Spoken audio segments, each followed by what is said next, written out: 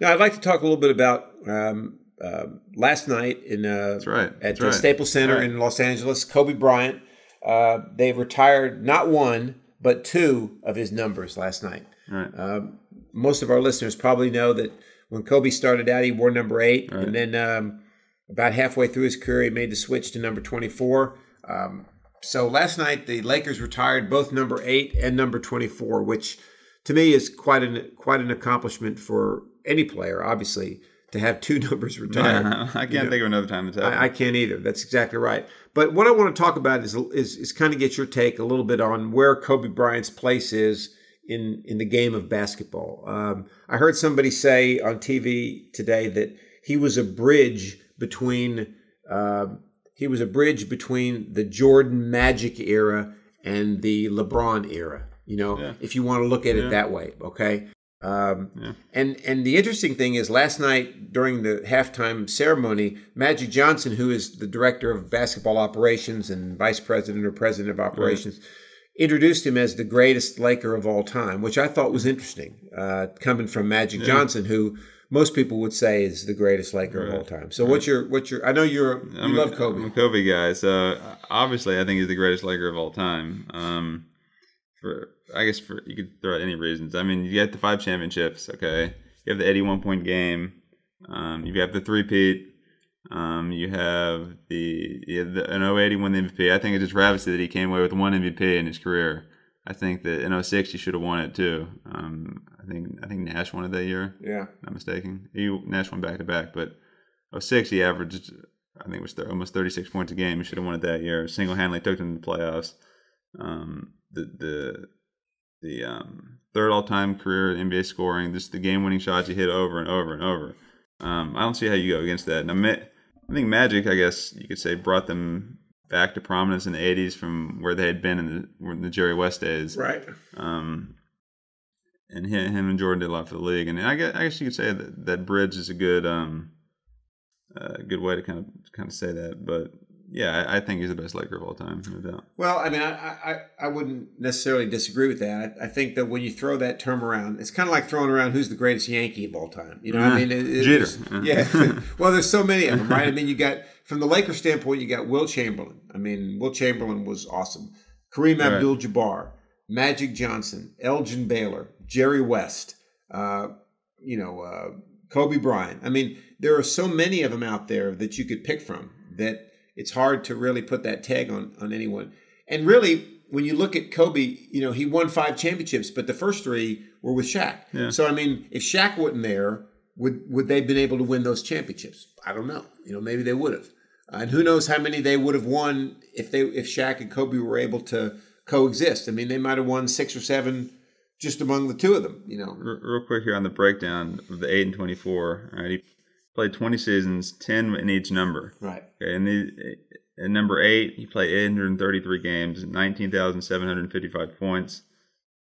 Number 24, he played 733 games, 19,528 points. You're pretty much split right down the middle. Right. And you have the 3 championships with 8, 2 with 24, but the MVP with 24, and then you have 10 All-Stars at 24, 8 at 8. So pretty much split his career in half, all the accolades, and they had no choice but to retire both, I think. I mean, our esteemed producer said it best. You can't go to a Lakers game in the future and see somebody wearing one of those numbers. No, that's right. So they had no choice. They had no choice but to do both. And I think when it comes down to who was the greatest basketball player of all time, I mean, you know me, I'm going to always side with Michael Jordan. I think Michael Jordan was the greatest. He won 6 championships.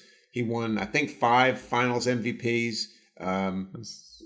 6? Did he win all 6? Okay. He won 2 MVP trophies, and he did it with a lot of different players. The first 3 was a certain group. The second 3 was another certain group. Yeah. He did have Scottie Pippen, but Kobe Bryant's got to be right up there with him. Yeah. I mean, Kobe Bryant has to be. LeBron, I don't think LeBron can sniff the shoes of Kobe Bryant and Michael Jordan. No. I mean, I don't care what these guys on ESPN say.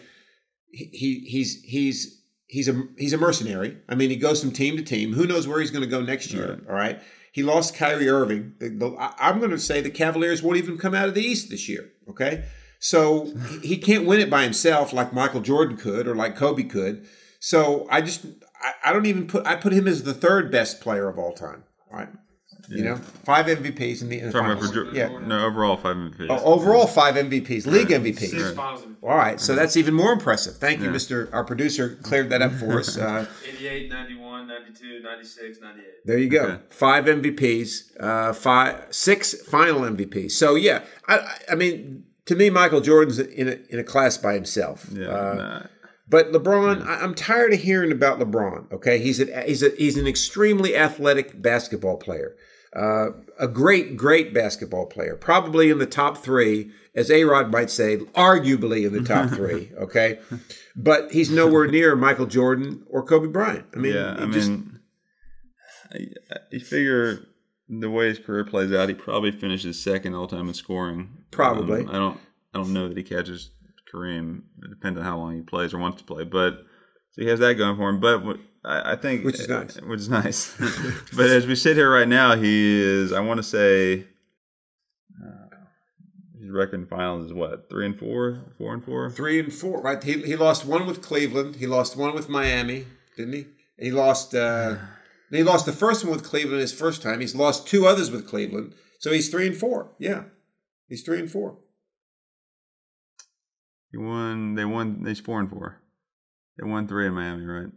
No, I thought they only won 2 in Miami. They lost the first one. They lost the first year he was there. The first year he was there, they lost to the Mavericks. Yes. All right. Then they won 2. The lockout season. They won. Then they won 2 in a row, and then they lost to the Spurs. So they were 2-2 in Miami. Okay. Right. Yeah. Okay. And then in Cleveland, he's lost 3. All right. He lost the first time he was with Cleveland. Yeah. And then he's lost 2 since then. Right. All right. Right. So he's 3-5 in the finals. Hold on a second. Our producer is working feverishly to let's just go through this. Let's go through. 07 lost. He lost in 07. All right, here you go. All right, listen. All right. They lost in 07 to the Spurs. All right.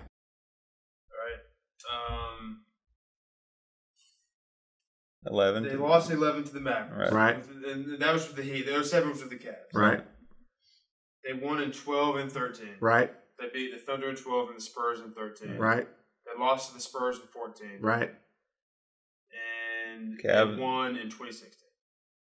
Right. But they lost to the Warriors. They lost in 2017. And 2015.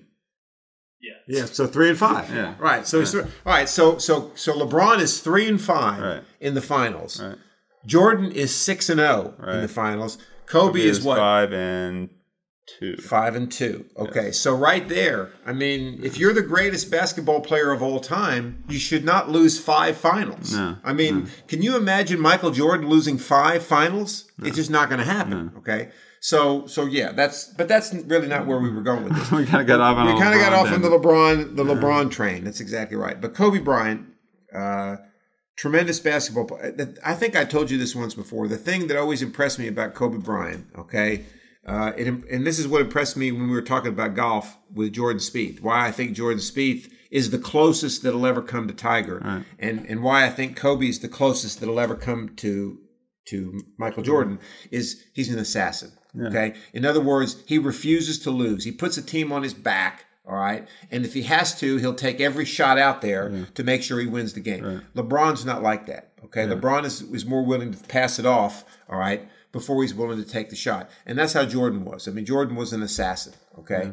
Yeah. And I just think, that's what puts Kobe Bryant in that class. And